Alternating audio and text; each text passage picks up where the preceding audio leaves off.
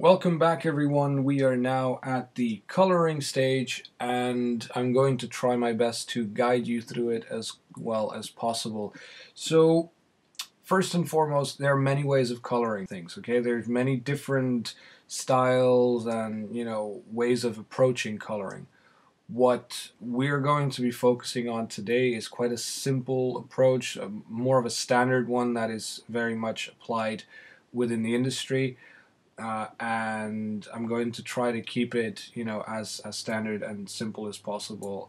Right. So first and foremost, for all panels, I've just done some structuring, so cleaning up. I've added all my inking and penciling layers to a line art folder, a support folder for anything that any layer that helped me with support, like perspective lines or 3D drawing, like reference material and stuff. And then the colors are basically, I've created a layer for flats. Now I'm quickly going to get into flats in a second. And obviously the frame background, which was already there. Okay, now, first of all, we're going to take the color wheel out of here and make it much bigger because we're going to be using this quite a lot. Like, well, maybe not too big, but like so. And another thing that we're going to use a lot is our palettes. Okay, so now you have your default color set. There are a couple of other ones. What I'm going to do for this project is I'm going to create a new. So you're going to add color set, you do add new settings, right? And just call it, let's see, CSP demo. Okay. Right, so right now it's all transparent. It's all empty, it's all transparent. So how does it work? You select a color, for example, or any color here. Yeah, now basically you can do this for coloring your thing. Let's use the right one straight away, and we're not wasting any time. Let's go for, let's color it a bit, maybe like this, for now. Maybe a little bit lighter. A bit more like that. Maybe, I don't know, I kind of like this. Right, so just for now, let's use this color, right? Now say you like the color and you want to add it here, then, you just add the color and there you go. Now it's added to your color palette, okay, that you can use later on again. This is how you keep adding colors that you will most likely be using down the line. Alright, so we've made our way to flatting. Flatting is the first stage of coloring, and it is a very important one. It is also the least creative process within comics. So it basically means that you're going to separate your colors. So for example, these pants are going to be one color, the vest is going to be another, his hair is going to be another, his fingertips, all that stuff. And you have to separate them. Now in order to do that, there are two ways of doing it, right? You can do what everyone does in Photoshop, or what the grand majority of people do in Photoshop, and that's with a lasso tool, right? So you just go in, and it's also the most precise way of working, but I'm going to show you something that Clip Studio Paint has that might speed up this process. So first I'm going to show you with the lasso tool. Alright, so with the lasso tool, okay, we can basically make selections, like for example, we can make a quick selection here and go around, something like this.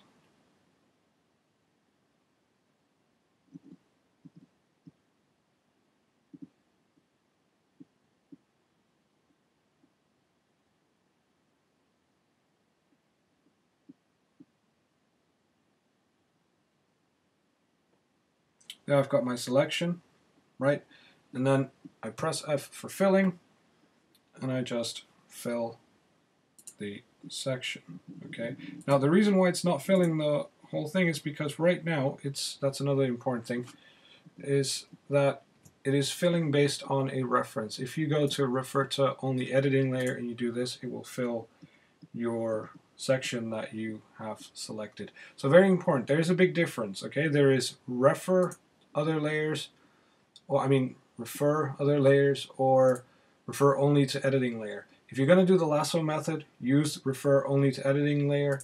If you're going to use the method that I just showed you, the other one, refer other layers, then basically what you can do is select individual sections, and then it will fill these sections based on the referral layer. So in case this the inking layer is what it's referring to.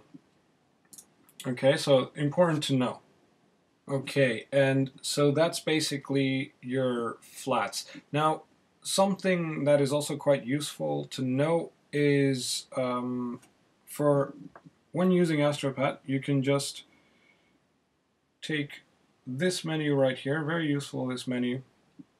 We're going to remove this, and then, for example, when you are doing your selections, right, let's say very quickly, I had to select this bit, right, and I couldn't select it for any reason whatsoever. I couldn't select it all the way. Okay, I only have a section selected. Just here to press your shift simultaneously, and then you can continue drawing. Now, considering I'm holding the camera with one hand, I can't really demonstrate it, so it's just so that you know. It's very useful. It's your shift key. While you're just selecting, you can add to the selection. Okay. And so yeah, so we are going to speed things up now. I'm going to continue flatting. Like I said, it'll be a combination of using the lasso tool and the fill bucket tool with referencing other layers. And like that, you know, just to win time.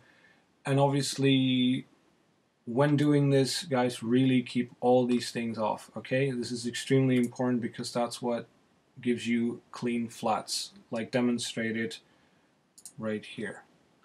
Clean flats, okay? All right, let's get straight to it.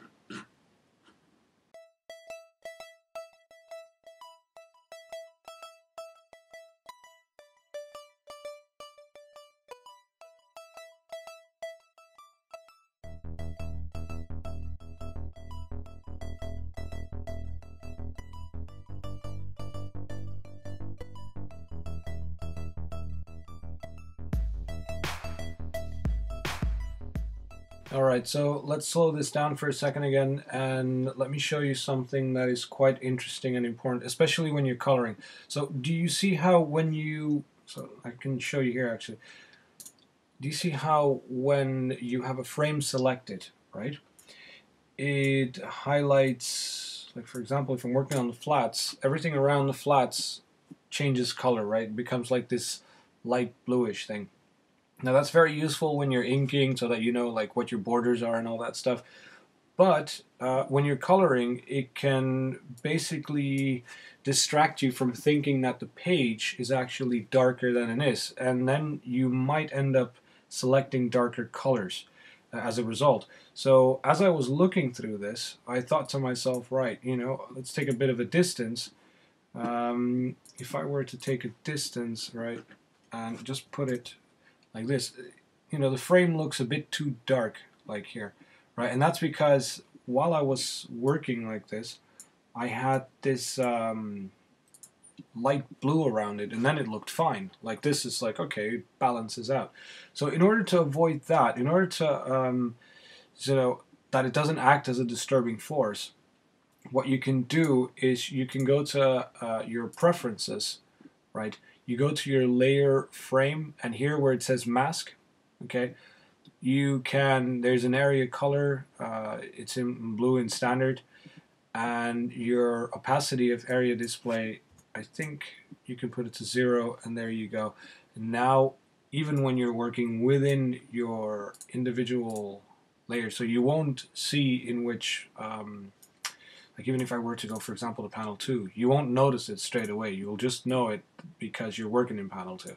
But it's interesting to know. And for coloring, I find this actually quite useful because what I'm going to do now, I'm going to go back into some of these colors. And because my flatting was done not too bad, you know, I can quickly select the colors that I really want based on the flatting layers and just recolor them quickly. Then say, for example, now this gray was too dark. I can just quickly go in and modify it. Okay, so let's speed things up again.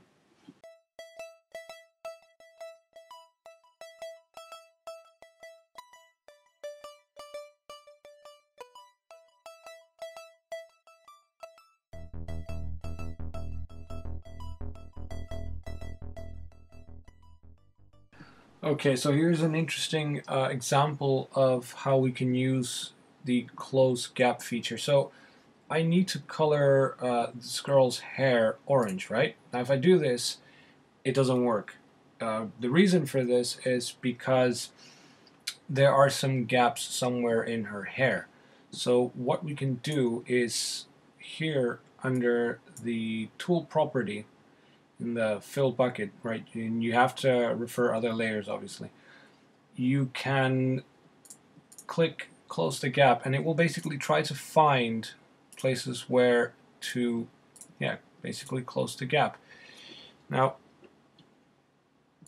you can keep on selecting like this, and you can also make it smaller so that it has a bit more margin if you need it. But this is just a quick and simple way to get past some of these little issues. If you don't want to use the lasso tool on these things, that's fine. Here you just basically have a tool that can quickly close your gaps. And it's not always 100% perfect, so I would still strongly suggest that you finish it up with the lasso tool. But you get the point. You can still get things done pretty good, pretty well. All right, let's speed things up again.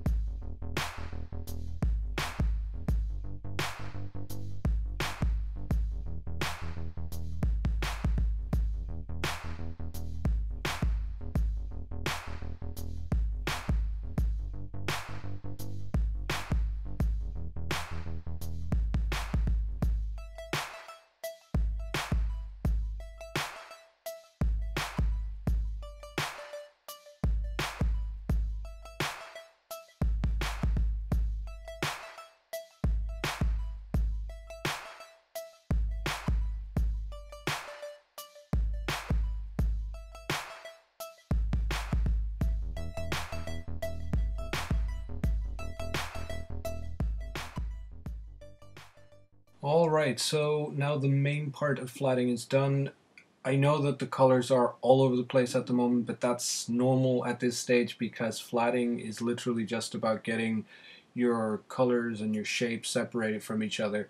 Now it's extremely easy for me to just go in and start playing around with particular sections, because the flatting is done, so I can just move around and say, maybe I should go for a blue cape instead.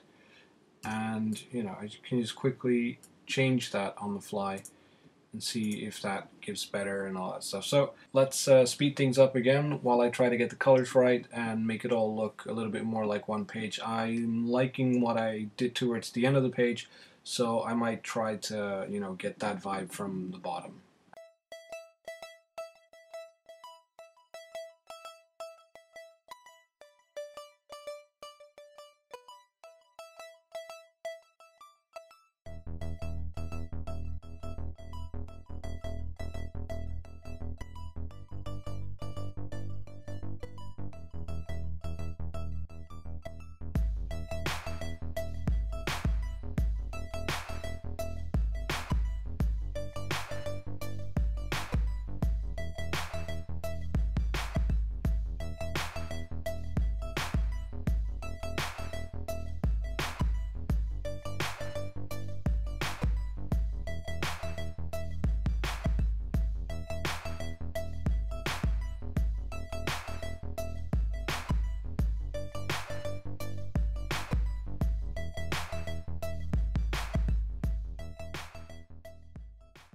All right, so now that the flatting is pretty much concluded, I have the colors in place. It doesn't mean that I'm satisfied with all the colors though.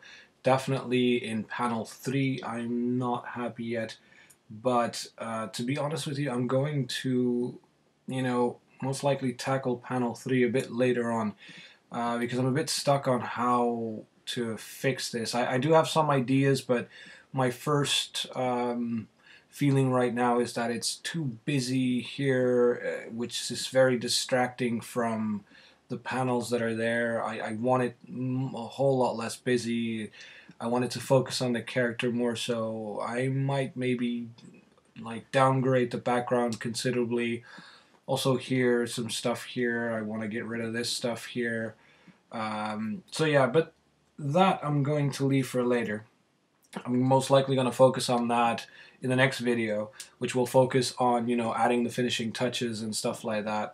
So what I'll do now, I'll just remove panel 3 completely out of sight for now, and I'm just going to focus on the second part of coloring, which is the adding all the lighting, the shadows, and for this is where my flats will be very useful, because now I can select individual parts that I will be needing for the lighting or the shading or any of that stuff.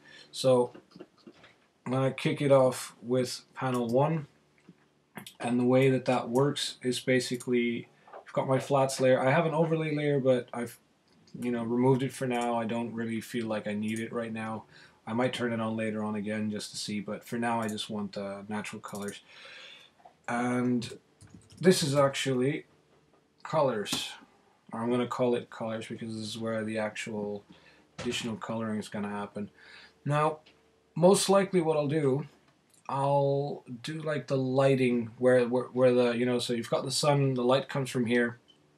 So I'll play somewhat with the lighting on all these characters.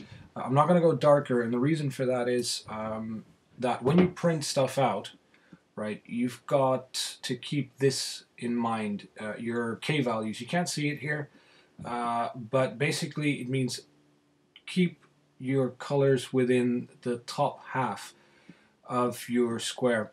Why would you do this? It's because when you print stuff out, it looks muddy if your colors are too dark. Okay, so just food for thought. And yeah, so we're going to start focusing on that. So with my flats in place, all I have to do now is, let me deselect this. Okay, and I'm going to start focusing on the blue suit. I'm going to go to the color section, and for the lighting, I guess I can select, I don't know, take a brush. I'm going to do an airbrush for this. So yes, as you can see, bit by bit, I start adding my colors here and there. You can see it before and after. I still have quite a bit to do. I might also modify a little bit things on the go, but you get an idea. So it's basically a layer on top of your flats. Use your flats to make your selections. You just do that by, just easily selecting your flats. Make sure that refer edited layer only to select. So don't use other layers for that. And then once you've made your selection, you go back to your colors, and then there you can just draw over it. Oops. Make sure to switch it back to a brush, obviously, and then you can just draw over it and see what it gives. If it looks anything like what you were hoping, The good thing is that it stays within the lines. It stays within within what you were looking for. You don't, your yellows, for example, don't go out of bounds and stuff like that. All right, I'm going to start speeding this up again and continue working on the coloring, lighting, shading, and so forth.